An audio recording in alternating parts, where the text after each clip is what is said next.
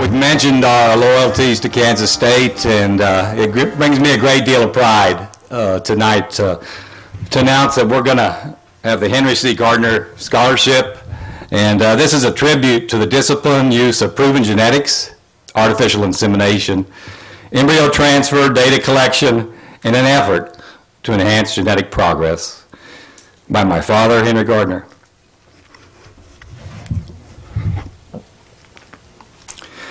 We're proud to announce this scholarship, and this will be at Kansas State. It will be the Henry C. Gardiner Scholarship.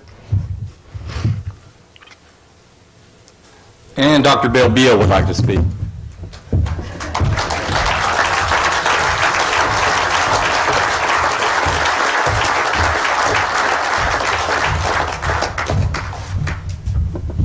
Thanks, Mark. This is a really nice event. I'm really glad that you're all here to share it with us. The Henry Gardiner Scholarship is going to be an undergraduate scholarship at Kansas State. It'll be for upperclassmen, juniors, and seniors. It'll be awarded to students who demonstrate leadership, interest in the cattle industry, and I think one of the most interesting things is that the Gardiner family will be involved along with folks at Kansas State and also people like Larry Cora from the industry in actually interviewing and selecting students that best fit the ideals of this scholarship. There also will be a Henry C. Gardiner lecture series, and that will be an annual lecture that's given at Kansas State by an innovator in the beef industry, usually held in coordination with some big event at K-State. And we'll try to pick people that are of interest not only to the academic community, but also to cattlemen, to try to bring things to the cattle industry that wouldn't be available otherwise. So that's the essence of the Henry C. Gardiner Scholarship. You know, anytime you start a scholarship fund or anything that requires raising money to endow a fund that, in this case, will support the scholarship, it takes somebody to kick that off, to get it started, because it's always easier for people to follow and support something if they know other people have already done that. And I think this thing's a great idea. And the person that I respect a great deal is one of the joint venture cooperators, the people that will sell bulls tomorrow with the Gardiner family. One of them came up with a great idea. He said, I will donate all the proceeds from one of the bulls that I have in that sale.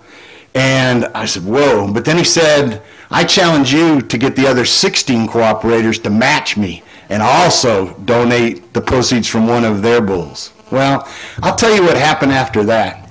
Those were the easiest phone calls that I have ever made in my life, Henry. Every single cooperator was more than willing to buy into that and donate the proceeds from one of their bulls in tomorrow's sale. So 17 bulls that sell tomorrow, the proceeds will be the beginning, in my mind, of the Henry C. Gardiner Scholarship Fund. Now, thank you.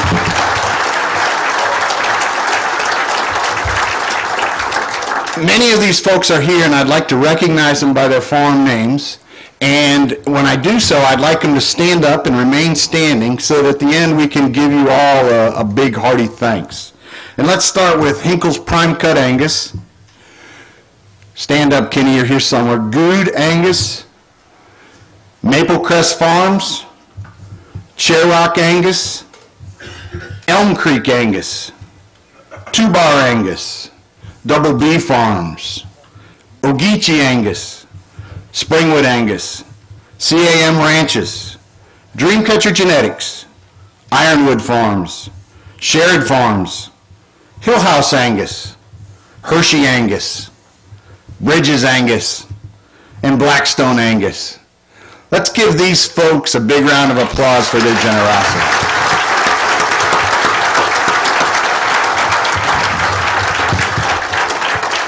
Now, in addition to the generous contributions that these folks will make, the Gardiner family has stepped up. In the Lot 2 bull that you saw in the catalog for tomorrow's sale, 100% of the proceeds from that bull will be donated by the Gardiner family to this scholarship fund. I estimate that we'll end up with over $40,000 to start this scholarship. I'd say that's a pretty good start to what we're trying to do with the Henry C. Gardiner Scholarship Fund. Now, we're not the only people working at this. Randall Spare from the Ashland Veterinary Clinic. Dr. Spare has worked with other individuals, organizations, and companies to also generate support for the Scholarship Fund. And Randall, I'd like you to come forward and talk a little bit about the things you've done. Thank you very much.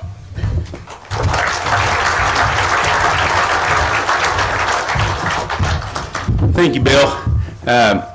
As a local businessman and as a part of being a partnership with Gardiner Angus Ranch, it's just an honor and a pleasure to be part of this endeavor and to encourage the same character traits as Henry's given his family, and to encourage that at Kansas State. You know, at this time, I'd like to just acknowledge a few of those businesses and people that have stepped up, and I think it's unique. Something that Garth mentioned in his talk was how local community businesses were very important to Henry, and we are the result of that ourselves. But even furthermore, I'd like to acknowledge Kendall Kay with Stockgrowers State Bank and the Berryman family. When my part of this first started, I went to Kendall and said, Kendall, Gardiners are going to start this fund, and it's always nice to ask the bank, would you like to be a part of this? And I had no idea their generosity and the magnitude of it. And I would just like, Mark would like a few comments in regards to stock growers. Well, it's a real honor, and you know, the Stockgrowers Bank has just been wonderful to this community, and they've stuck by many of us through thick and thin, and they've always been through their good times and bad. And you know, I'm going to be turning it over to Dr. Larry, or Uncle Larry as we say here in a little bit, but it's a real pleasure for me tonight to introduce Dr. Ken Odie. You know, to me, the icon, Sally, of my world was the head of the Department of Animal Science at Kansas State University. It didn't get any bigger than that. So, you know, it's pretty cool to have the K-State's folks here. They're not only our friends and our educators, but they do a great job for the state of Kansas and the world. So, Dr. Odie. Thanks, Mark, and it's a real honor for me tonight to be here and just have a chance to share a few comments and receive this check. What I'd like to say tonight, and I think there's two really important reasons that this is a really, really significant event. Scholarships are really important. If you look at where we're at in higher education today and where we're at in our land-grant universities, for many years now, we've been putting more of the burden on the backs of our students. Tuition is, in fact, if you look at most of our land grants in the last 10 years, students pay about 3 times as much money to go to college today as they did about 10 years ago. We try to offset that as much as we possibly can with scholarships, and this Henry Gardiner Scholarship Fund will be a big, big help to students at Kansas State University. I also want to make one other comment that I saw in the video.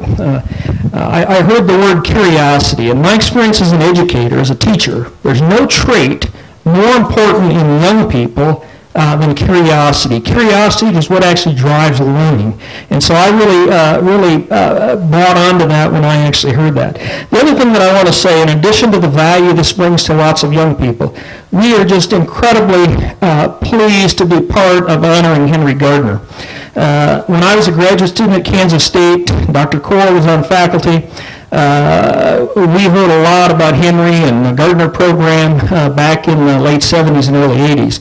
I went to Colorado State University in 1983, crossed paths with Henry, and I recall somewhere in the 80s Henry coming to Colorado and giving a talk on EPDs.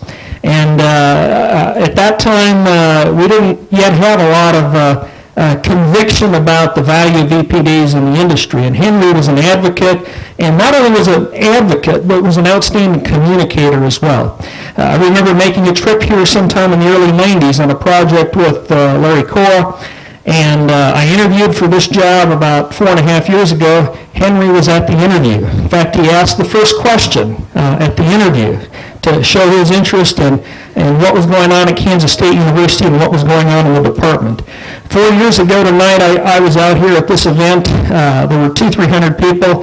Henry loaded me up in the pickup and took me for a little drive. Took me out to the AI Center. to tell me a little bit about his operation, but also to tell me a few things about Kansas State University that he wanted me to understand as well. So I made sure I actually got that as well. So we're just really, really pleased tonight to be part of honoring you, Henry. So and my thanks to the Gardiner family, my thanks to all of the people who've already donated this fund, and my great appreciation. So thank you.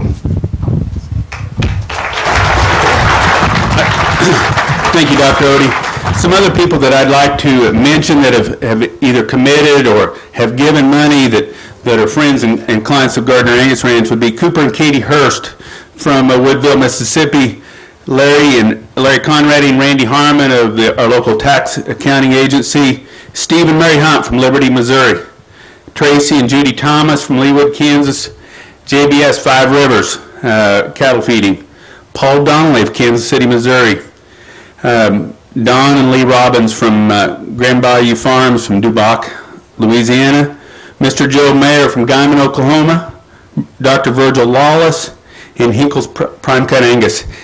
Kenny, you got acknowledged twice there. But thank you for those of you that are present. We just appreciate it.